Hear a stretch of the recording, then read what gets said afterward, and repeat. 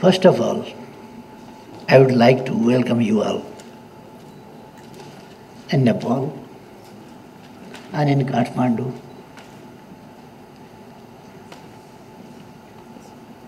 As you know, Kathmandu, an old city of heritages, rich culture, and the country, Nepal,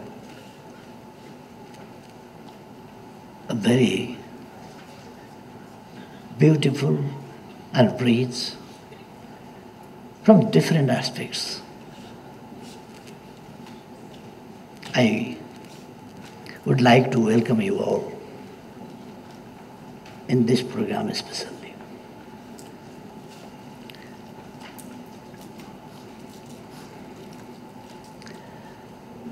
I would like to extend my best wishes for the grand success of this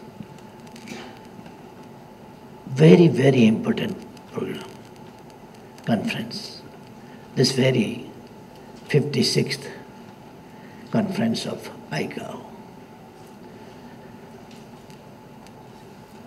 At the meantime, ICAO is celebrating its 75th anniversary after its establishment in 1944 in Chicago. I would like to congratulate all in this regard. And I would like to extend my best wishes for the grand success of this very important program, conference, where from 44 countries, more than 350 distinguished friends are gathered here from different parts of Asia and other parts of the world as well.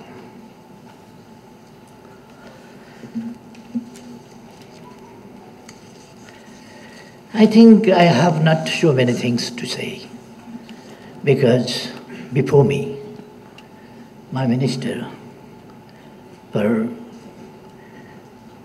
Culture, Tourism and Civil Aviation explained about the situation, desires, aspirations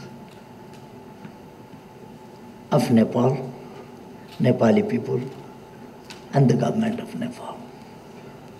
Where we are now and where we want to go, how we want to work together with our friends. He made very clear. And I listened important speeches for Mr. Bernard Ellew and Mr. Arun Misra as well. And I found the feelings of all of us are similar. Commitments are similar. And our efforts are similar. We want to strengthen, particularly civil aviation,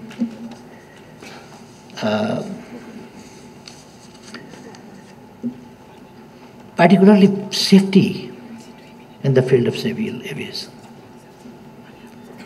And for that, we have developed common rules, regulations, led by ICAO.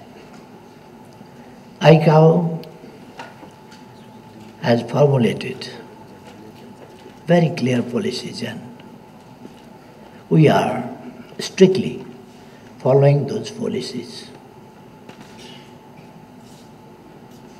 From where we can develop and strengthen security aspects in the field of civil aviation. I need not mention that where we are now We were particularly in the phase of political struggle to establish democratic system. Now, we have completed that phase. We established Federal Democratic Republic. We drafted and promulgated a very beautiful and best constitution through the Constituent Assembly, which was well represented by the different sectors or almost all sections of our society. So it was a little bit large, but it was very colorful and it was very effective to reflect the aspirations of the people of all sectors and segments of our society. And the Constitution is promulgated. And we entered into the phase of implementing the Constitution. For that, we held elections of all three tiers of the federal system. And after the elections, we promulgated, we developed, we passed bills from the parliament to implement the Constitution, and we successfully developed passed some 35 or more new laws and amended 165 and more laws to implement the Constitution. And now we have altogether, we have three tiers of governments: the federal, the provincial, and the local. Altogether, one federal government, 7 provincial governments, and 753 local governments. Altogether, 761 governments we have. And the very first year, even in the very first year, there were no problems about the division of powers, resources, authorities among the different tiers of governments, with a very harmonious relationship. We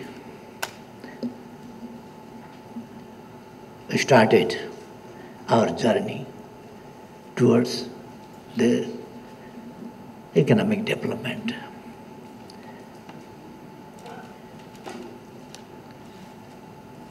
At the same time, we were making the laws, amending the laws, creating other